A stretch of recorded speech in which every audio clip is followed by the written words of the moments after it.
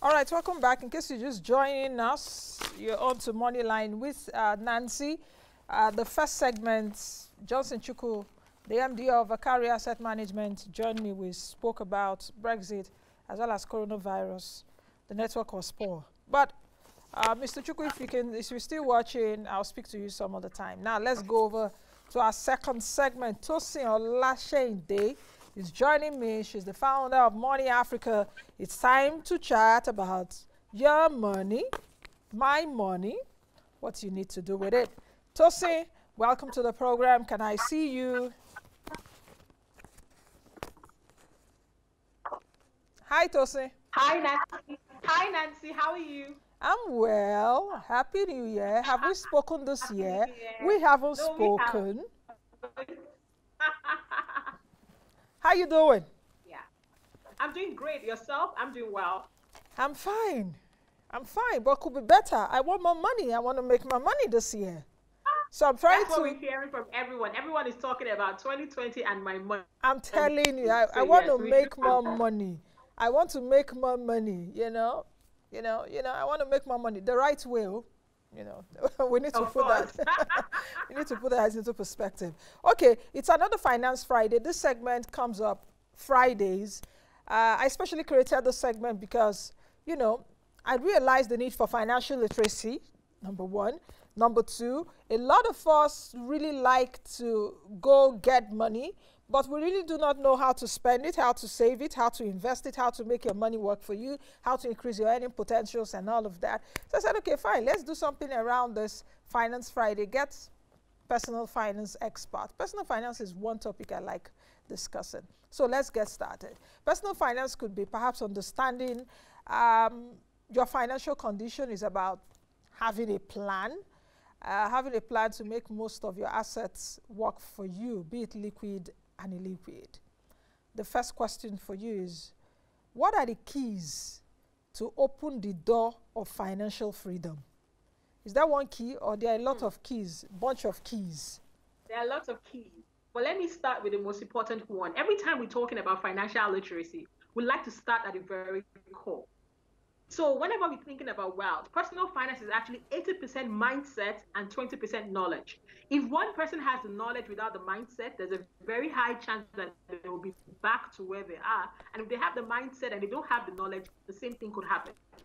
So mindset is very, very critical. What are your thoughts about money? What is your perception about money? Many people have negative thoughts about money. They always think that it cannot be me. I will not be able to do this. I will not be able to do that. And it starts in the mind. And this is not a motivational speaking thing. There's actually science to back it. So you actually need to have positive thoughts about money. You need to think of abundance. You need to think that you can earn more money. You can think that you can live in the neighborhood you want to live in. So start thinking positively about money. Now, the next thing is about the knowledge. So knowledge is very, very critical. One thing we have noticed is that people just want to jump right into it. They just want to jump into start investing. But guess what? What is good for A might not be good for B. So understanding the rudiments. So what is a money market mutual fund? What kind of shares should I buy? Am I limited to Nigeria? Do I have access to the global market? All these kind of questions is very, very critical that the person actually gets the knowledge. So to answer your question, how do you go about it? You go about it by number one, fixing your mindset, thinking positively, knowing that you have the right mind about money, then gaining the right knowledge to actually start investing. You know, let me just take you up on some of the things you said. I like that you brought up the aspect that what we're saying is not motivational speaking. It's about not. things that work, because, you know, so that we'll be able to draw the line before people will say, oh, the people that are saying inspire to aspire to perspire, or however you understand. So it's not about motivational speaking, because there are keys that you need to have to adopt the lifestyle of financial planning that will enable you to have financial freedom. The other thing you also spoke about is perhaps, you know, the mentality. How are you able to differentiate that, especially perhaps in the past, or perhaps it's still happening? Some of those women in Idumota, in those markets. Yes. Okay, go ahead. Let me give you a perfect example, right? Have you ever gone for an interview and they ask you, how much do you want to earn? Many a times people sell themselves short, right? They don't think that they should be paid for that thing. How many people are doing things for free? When I started Money Africa, I used to give financial literacy lessons for free. Now, guess what? I've put a structure to it. I've done it properly. We've made XX million in revenue in 2019 just by knowing that, number one, I can actually make money from this. Number two, building structure. So you need to change that mind. You need to change that mind that whatever you think as is free, you can actually start earning money from it. There's a child on YouTube. Guess what he does, Nancy? He reviews video game packs. Guess how much he has made? They have made millions of dollars just by this child sitting down on YouTube and reviewing it. Now, you see lots of African parents. Now, all of a sudden, they're all interested in sports. They're taking their child to now start learning how to play soccer. But back in those days, remember when children used to play football and your parents would be fighting with you that you shouldn't do it because they did not think that it had a career or they did not see a future in it. So now, even people that have children as entertainers, now they are warming up to it. They are buying their children guitars. They are warming up to this new thing. So our mind about money is very critical. Do you actually think you can make money from it? Do you think that you actually have value, that people are going to pay for that value? So just getting the right mindset and also start doing research. Every time you want to get into a market, there's nothing new under the sun. Somebody has done it before. There's a lady in the US. She wrote a book. Guess what the book is about, Nancy? How to make your child stop crying.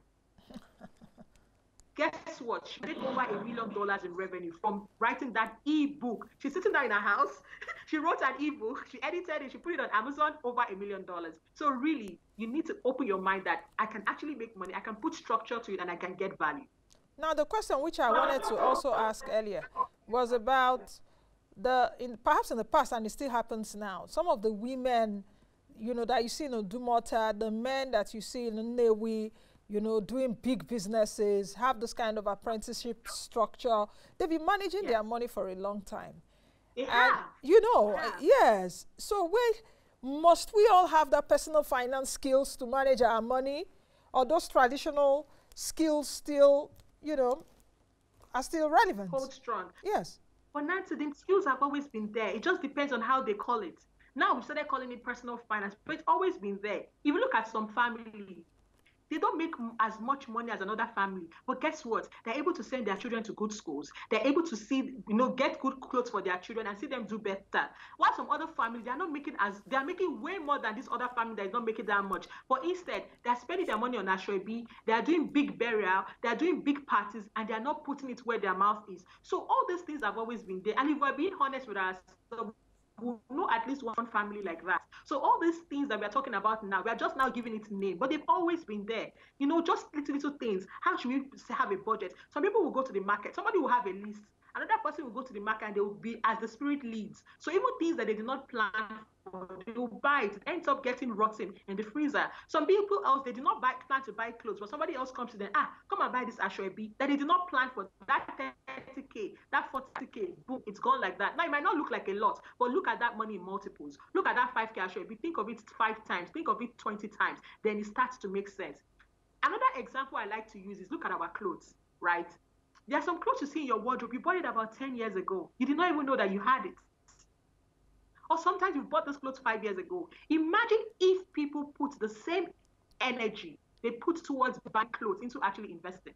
You will see people's wardrobe is not even enough. They have to start using their children's wardrobe because they can't take it all. They are consistent. Every time they need to update something new, get another pair of shoes, get another dress, get another jacket, and like small by small by small, it grows. It's like moving to a new house. When you first move in there, you don't have plenty of things. Try moving out of that house in 5 years. What happens? You cannot imagine all the things that you've now packed into that new house.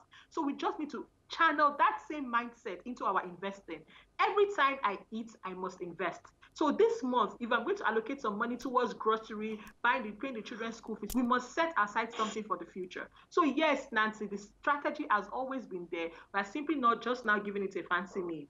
You know, so many things to talk about, really, because perhaps women, as women, we're also guilty of some of these things. Do you understand? There should be, in one of the Finance Fridays editions, I was speaking to another personal finance expert, Jerry, and I was like, cut your Ashwebi, because the parties you go to in Lagos this weekend, you can count the number of parties we'll go to, and even the women. And the thing, the surprising thing now is that when you wear the Ashwebi, you don't even want to wear that clothes somewhere else. So you are piling, and I'm like, this is crazy. And perhaps with the social media space, with the entertainment space, and with the space we're seeing right now, a lot of people are being influenced in that direction, the celebrity lifestyle. And you see even people not making so much money, trying to do that which they are not supposed to do. So how do we curb, how do we curb this?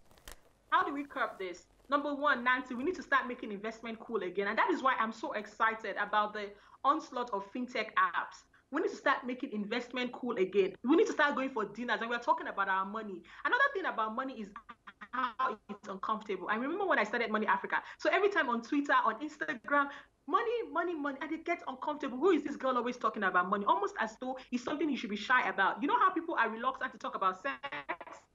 Sometimes they also have the same reluctance to talk about money, almost as though you're being prude. But one thing I've noticed in developed economies, when they're having lunch with their friends, they're talking about, oh, how much are you earning? Imagine you going to a place and you're actually asking your friends how much you're earning. That is such an uncomfortable conversation, but guess why they do it? So it helps them position. So it helps them re-strategize. So it helps them plan. So at least you have an idea of what people in that industry are charging. So it helps you to also know how much to ask for, because information is actually what? It's power. So we need to start changing our mindset, knowing that, oh, I actually need to start investing. So you're also asking your friends, how are you guys investing? Have you bought also shares? Have you heard about a money market mutual fund? What are we doing about real estate? So you'll start making that conversation very common and very regular. Now, Tosin, sorry, I'm listening. Yes, Tosin, can you really save and invest on any amount of money that you earn? Because for some people, they'll be like, oh, see these two ladies, they are just ranting on TV. Yes, save and invest. It should be for people earning so amount of money. But can you save and invest with XYZ amount, with a 10,000 naira, with a 5K, with a 50,000 naira earnings every month? You can. Let me tell you why you can, Nancy. The truth is, many people wait to before they hit it, before they can start investing, but you lose out on learning the habits, because at the end of the day, it boils down to habits. So you're thinking to yourself, but it's just 5K every month now. It's not that much. But guess what? You can actually learn with the habits.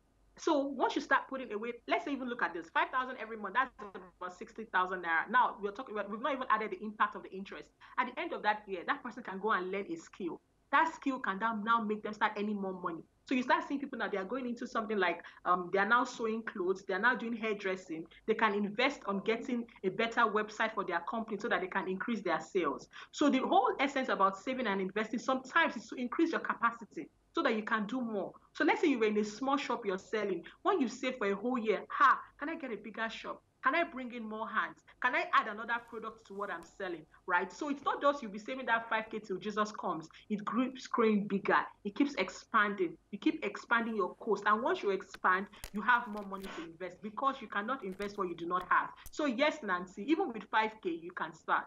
Okay, let's go back to that shopping thing, because that shopping thing is a very serious problem. There are a lot of people that are shopaholics.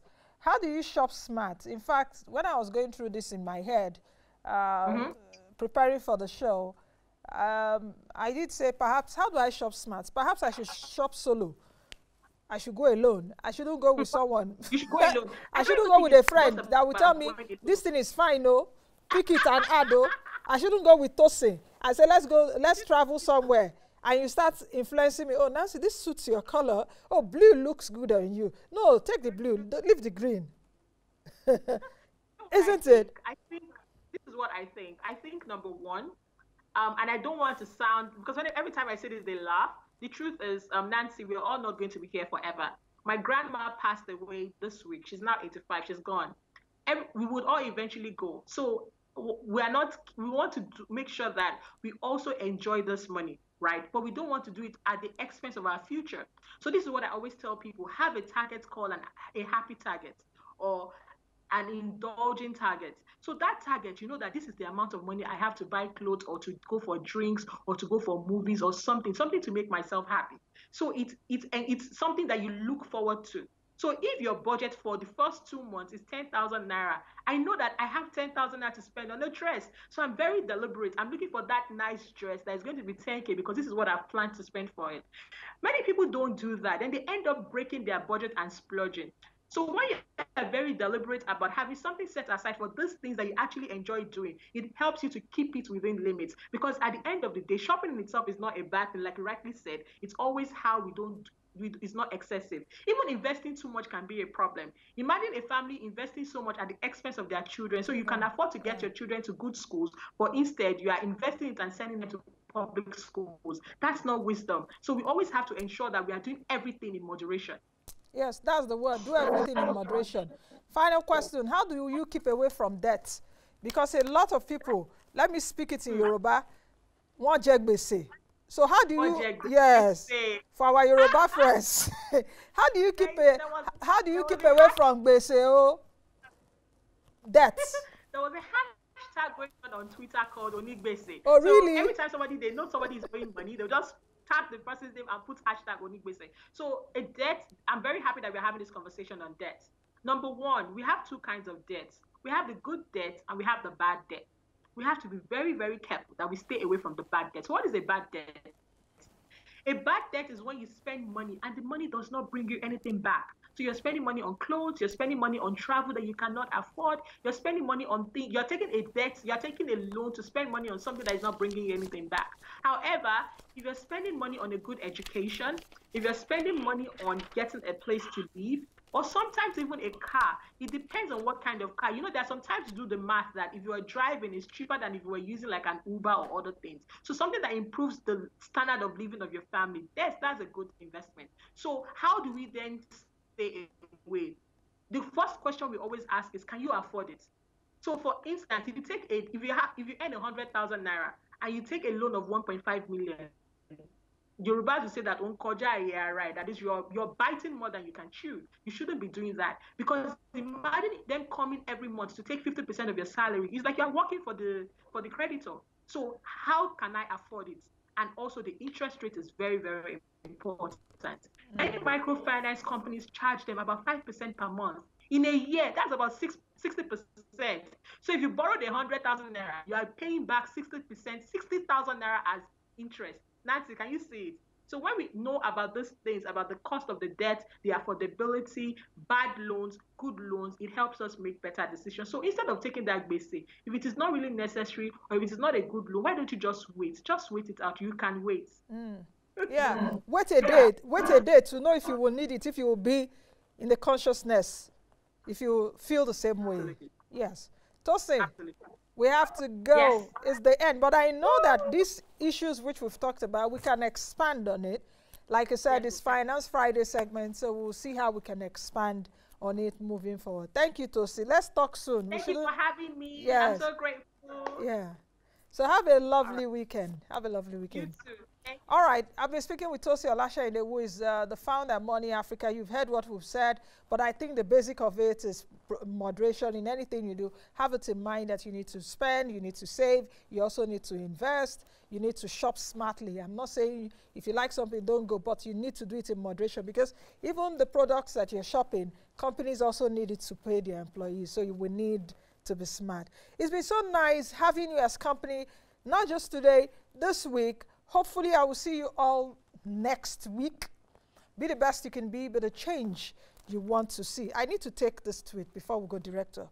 Ebuka Raphael says, if you're interested in business and you don't watch Moneyline with Nancy on AIT and follow Nancy, you are missing a lot. Thank you, Ebuka, for that. If you don't watch this show, like that singer, waiting you gain.